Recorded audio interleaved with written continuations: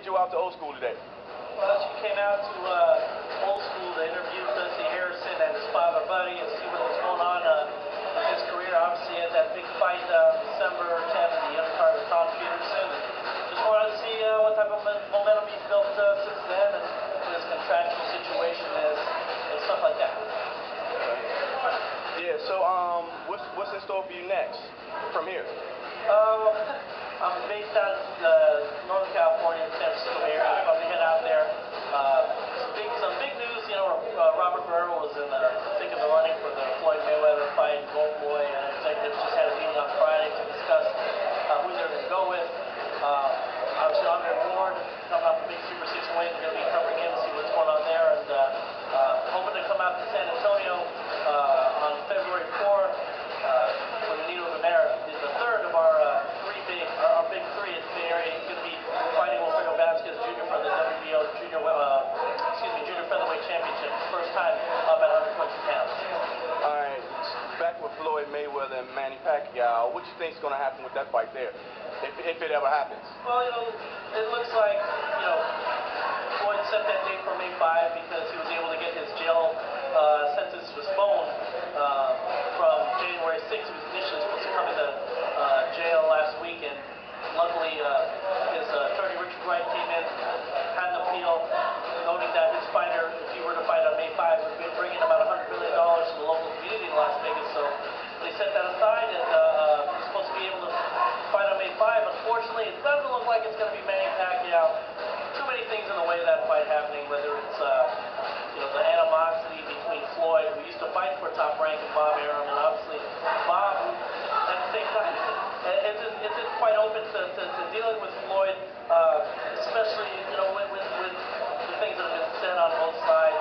And then you've got Manny, who in my opinion has been a little timid as far as calling out for this fight publicly. He has gone out and said something, but in the end all, you know, I always believe if two guys want to make a fight, they won't go through Twitter, they won't go through the media, they're going to meet behind closed doors and make a fight happen. So maybe in the fall, but May 5, just not right now.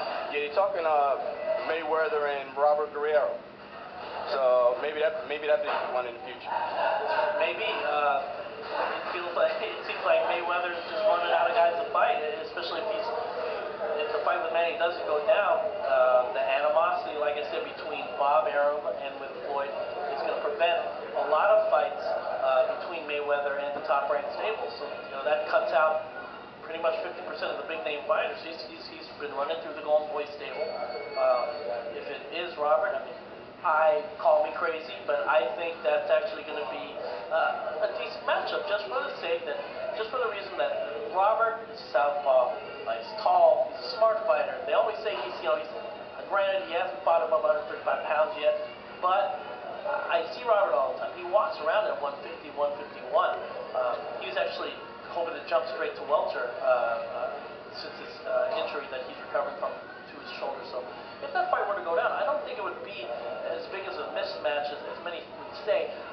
You got to give Floyd, you got to make Floyd a huge favorite in that fight, but I definitely think it'd be a better matchup than if Floyd were to take on Canelo Alvarez, which I think would be a pure 12 round, not a domination over 12. I think Floyd can stop him. We just had Buddy Harrison come in. Hey, buddy, what's going on? How you doing? Keep that camera rolling. Let me tell you what this guy did. I'm not joking. There's been over 100, maybe 150 stories written about Dusty. The best story, the most touching one, is the one that he wrote about Dusty. And I really mean that. And I'm not saying it because he's here and he's big and strong. I'm saying that because I really mean that from the bottom of my heart. Speaking of Dusty, what's going on with Dusty, buddy? He's going to fight March 10th. I don't know who yet, but he's at the Washington convention March 10th. Oh, okay. He's still in production. All right. So is it definitely going to happen? Oh, it's going to happen. Okay. In fact, I'm going to find two guys just in case something doesn't happen.